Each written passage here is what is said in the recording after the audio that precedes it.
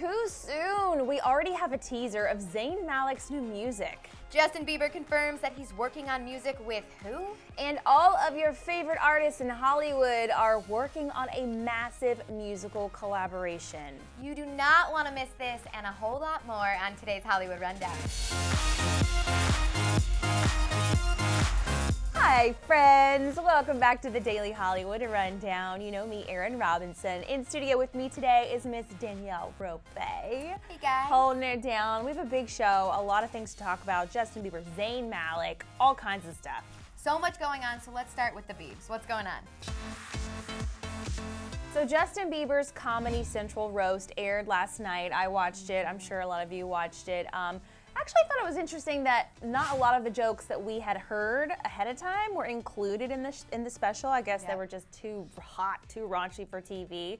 But I want to hear what you guys thought about the roast in the comments below. But in other Justin Bieber news, USA Today did an interview with him, and they're reporting that Justin Bieber is currently working on new music, and he's going to be collaborating with Kanye West. Yeezy. I really love this combo, but here's what we know so far. As far as the album goes, Justin said that he was finishing up the album right now, and he said it was kind of a different sound, a more grown-up version of Justin than we're used to hearing. He said he had to completely redo the album because the first album just wasn't a reflection of who he is, and after really digging into his faith and growing up more, he said he wants to have music that is true to himself and that gives people hope. He also said that he got rid of a bunch of people in his entourage, of a lot of toxic people who were kind of bringing him down.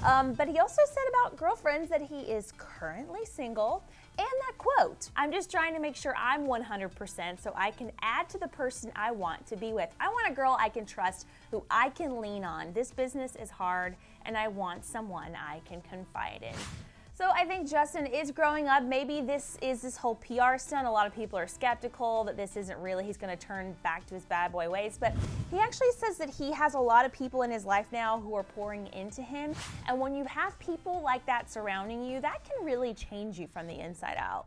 I agree. You can't be a nickel out there looking for a dime. You gotta be, hey girl, you gotta be right before you can be with someone else. Girl, I don't even know what that means, but I like the way it sounds. Yo, this next story is cray.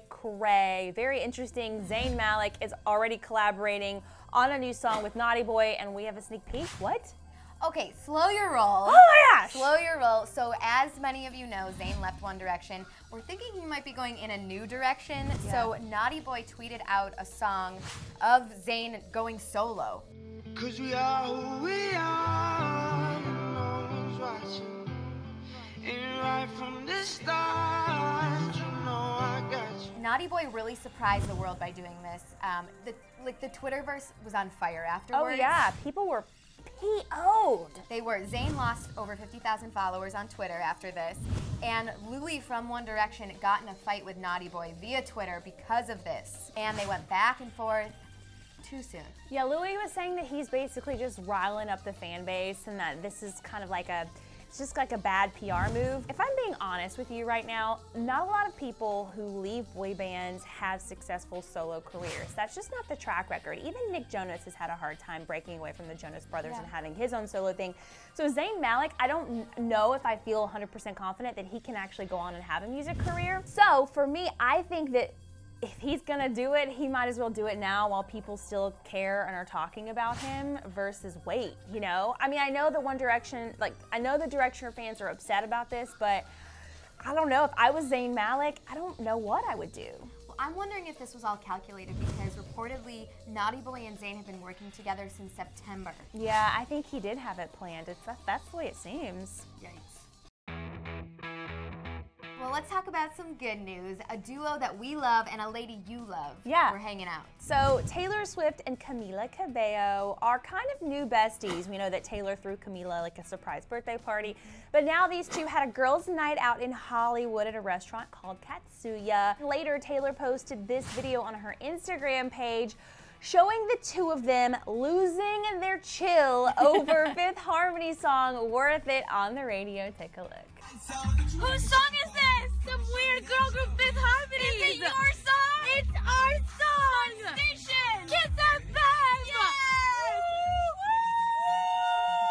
You would think that by now that Camila would be used to hearing her songs on the radio, but I love that she is still just as excited as she's always been about it. It's so exciting. So exciting. Speaking of exciting and Taylor Swift, Taylor is going to be a part of one of the biggest music endeavors that's happening in the music business right now. It's called Tidal. Jay-Z's involved. Give me the details. So like you said, rap mogul Jay-Z opened up Tidal, which is a music streaming service, and he has major star power behind him. Kanye West, Madonna, Daft Punk. We were talking about, I don't know if you want someone masked like Daft Punk. I mean, I don't know if I trust someone as my business partner who can't take his mask off. I don't know. But he has a lot of share owners too. So Beyonce, rocker Jack White, Drake, Coldplay's Chris Martin, Nicki Minaj, Rihanna, a lot of people, and it's aimed to give the artists more control. So Taylor Swift was upset with Spotify earlier this year because she said that it didn't pay artists properly. And this is supposed to be different, and she has given her entire back catalog to Tidal. And we were talking about this earlier. We could have sort of seen this coming because Jay-Z and Beyonce were at Taylor Swift's birthday party. They've been buddying up. Even Taylor and Kanye kind of kissed and made up. Yep. Calvin Harris is involved with this. Like there definitely is. This has been in the works for a long time. And Jay-Z. Talk about it. Don't mess with my clique. I know. And Jay-Z is one of the best business minds in the music business. I trust him to run this. But artists are not always known as being good business people because they're creative minds. And so to me, I'm a little worried about this working. It could work. It could not work. I don't know. But the promo video for this made me totally think that this is an Illuminati business. This is an Illuminati thing. I wonder if Jay-Z's getting in over his head with this. He is a phenomenal entrepreneur, business mind, but I wonder if he's trying to compete with Dre, Beats by Dre, who became a billionaire recently. And he has an ego. I'm wondering if he's trying to get there, and maybe this isn't the right project. Maybe it is. Okay, in movie news, let's talk about one of my all-time favorite films. Mulan, you guys, is going to be a live-action movie. So I'm really excited about this one too because I think it's one of Disney's properties that really would translate well into a live action film. So Mulan's going to be turned into a movie like Cinderella was. Cinderella was a huge box office hit, made a ton of money, and was really good. And also Beauty and the Beast, Dumbo, Alice in Wonderland 2. We're going to have a whole slew of Disney live action films, and I ain't mad about it. According to DHR, Disney has bought a script from 2 new screenwriters. So it'll be probably like a fresh take on the movie. Who do you want to play Mulan? Oh, me? No. You'd be a great Mulan. I wish.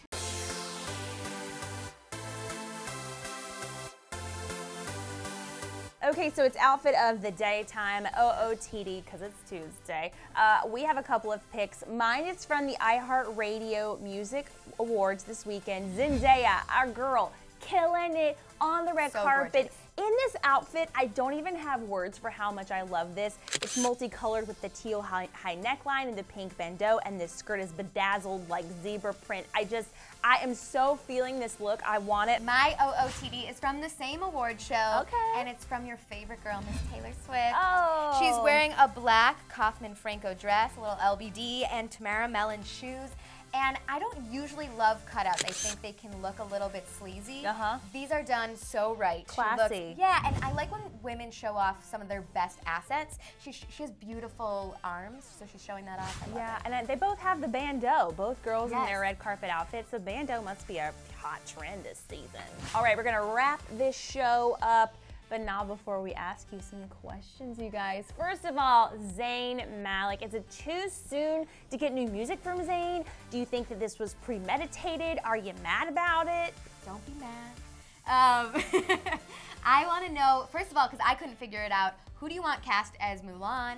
And second of all, what do you guys think about the Comedy Central roast? Do you like that they took the jokes out? Was it appropriate, or should they have just left everything in? Oh, so many good questions, you guys. We love you so much. It's not even funny how much we love you. We appreciate you. Thanks for watching us every day on the Dur, as we like to call it. Aaron Robinson with Danielle Robay, and we'll be back here tomorrow on Hump Day. And for a rundown of everything from the iHeartRadio Music Awards and the Kids' Choice Awards. Click in the video box on the left. And speaking of Zayn, we have his official statement after leaving One Direction. It's real deep, and you can catch it on the box on the right.